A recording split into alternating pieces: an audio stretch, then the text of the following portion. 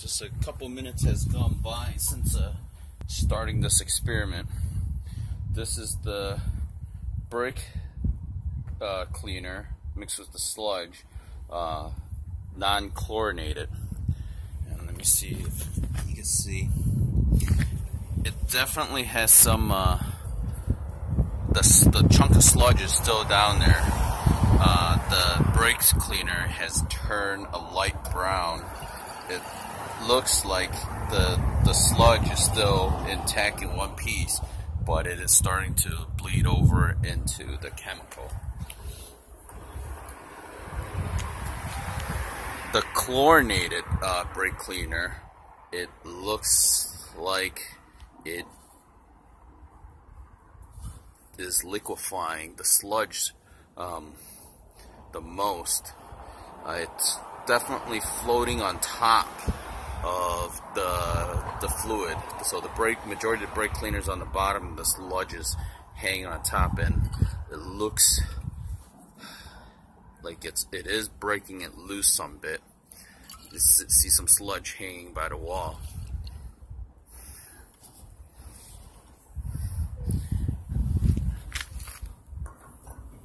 This is now the gas and the sludge. You can see the sludge sitting on the bottom.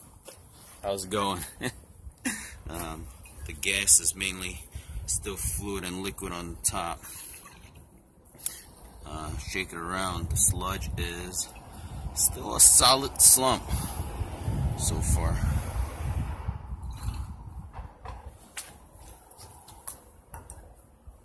Wow.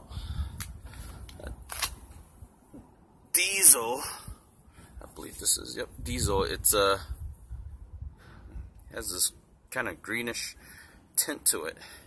Sludge is sitting on the bottom. The color diesel, which was yellow to begin with, turned into aqua, green, or blue. The sludge looks like it's softer. Again, this is only after a couple minutes, but intact as a glob. Just soften up some bit. I don't know if you guys can see it. It looks yellow on the screen. It's kind of greenish blue. And this is sea foam. So far, sea foam and the glob is still separated. Sea foam sitting on top.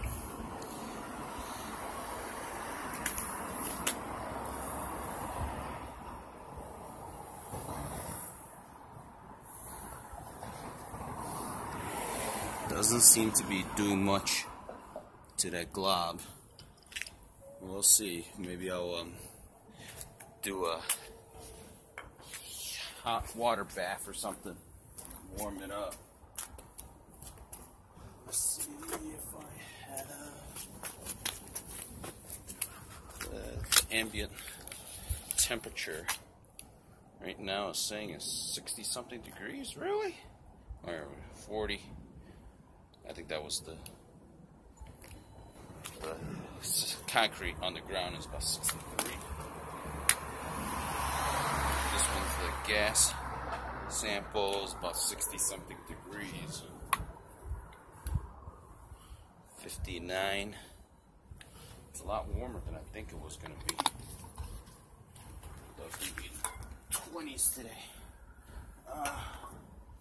Most promise is the chlorinated brakes cleaner.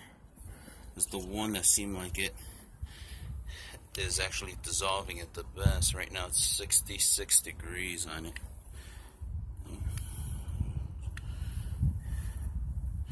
It's the most fluid. That's all I have.